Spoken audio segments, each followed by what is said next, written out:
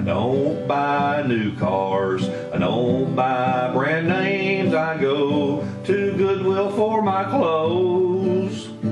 I like to save money, I like to find bargains. It's the life I chose. I throw nothing away, I'll find a use another day for all this junk I keep. My neighbors all hate me, they abuse and berate me, 'cause I like doing it cheap. Yeah, I like doing it cheap.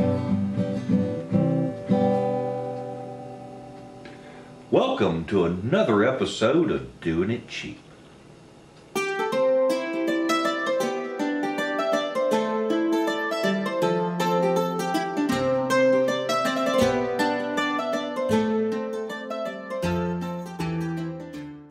Well, how y'all doing? Well, I survived day one. Woo-wee.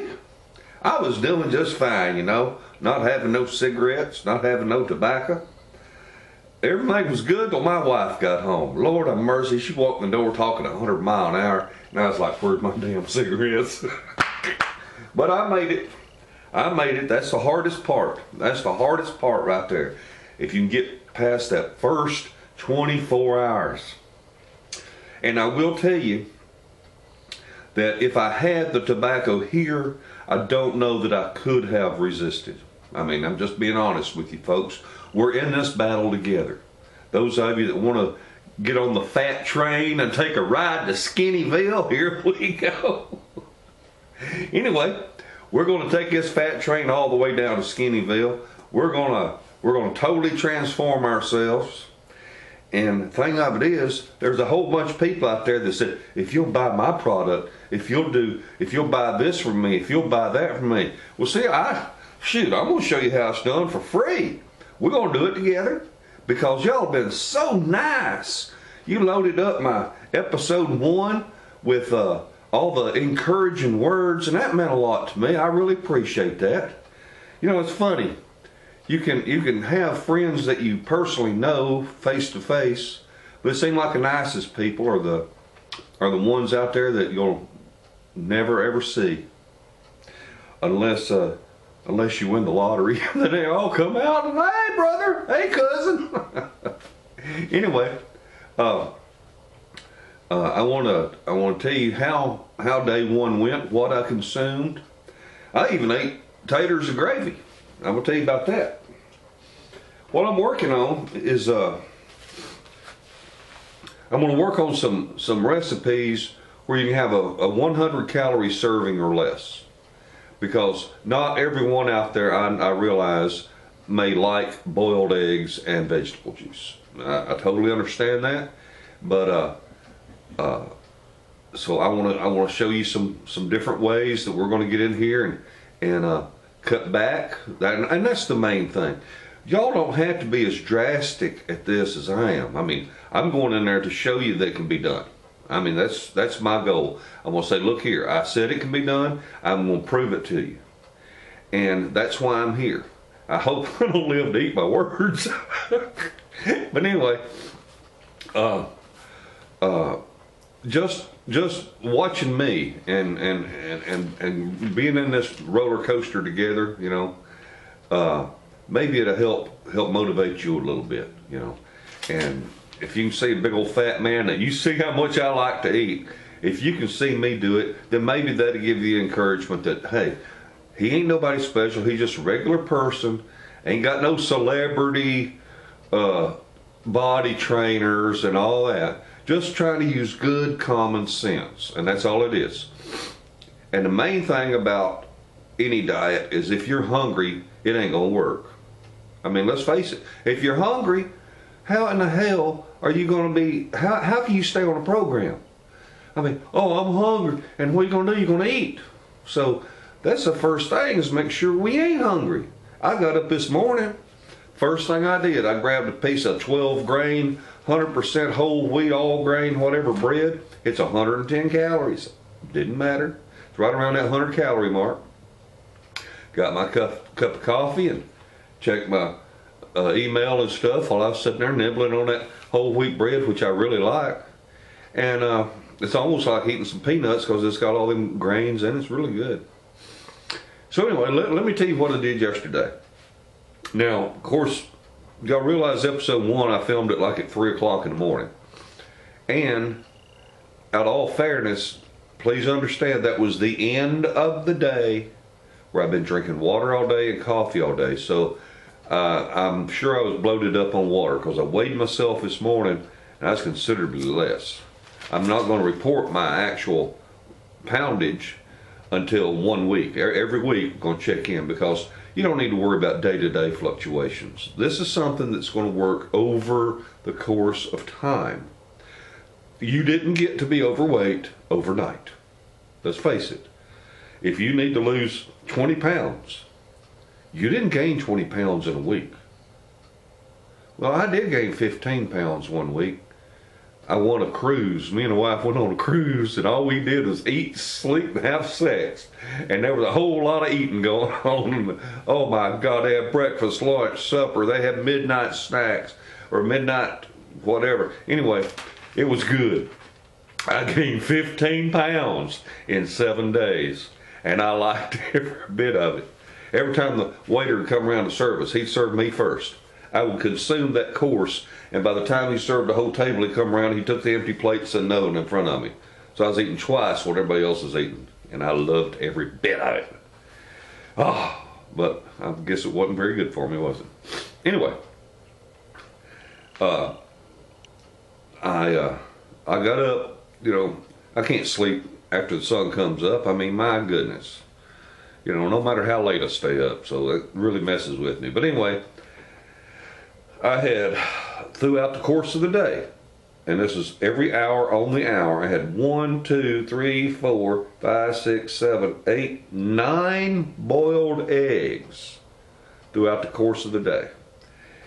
I had a half a steamed potato and gravy twice. And I had a nice slice of bread. Now, that don't sound like a whole lot of food, and it's not. But the neat thing is, it was like, oh shit, it's already another hour, I got to eat again?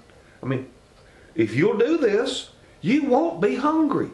You will not be hungry.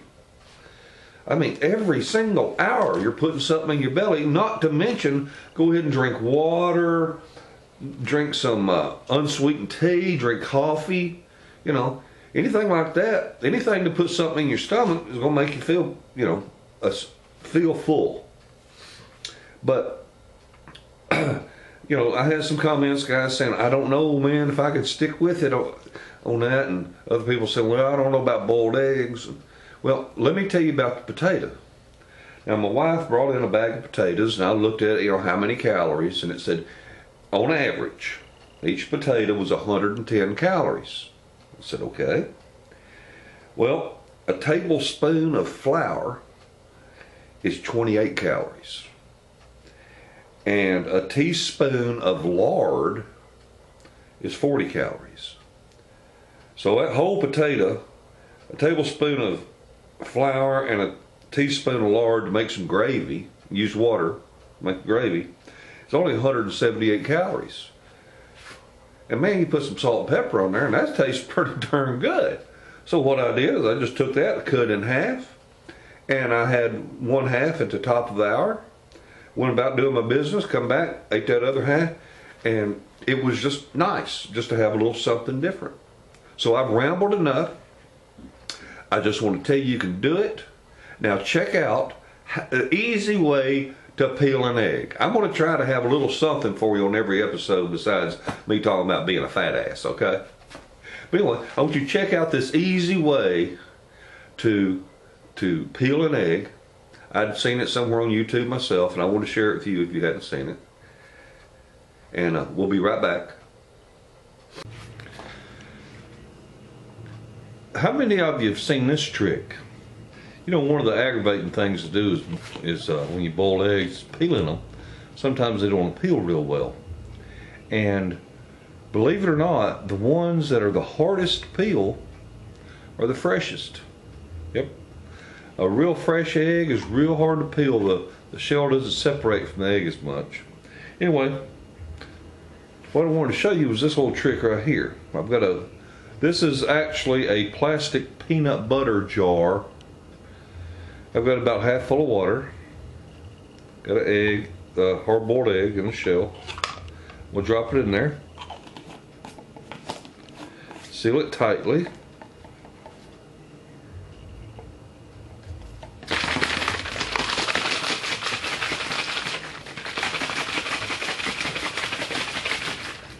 And just shake a little fool out of it. There you go.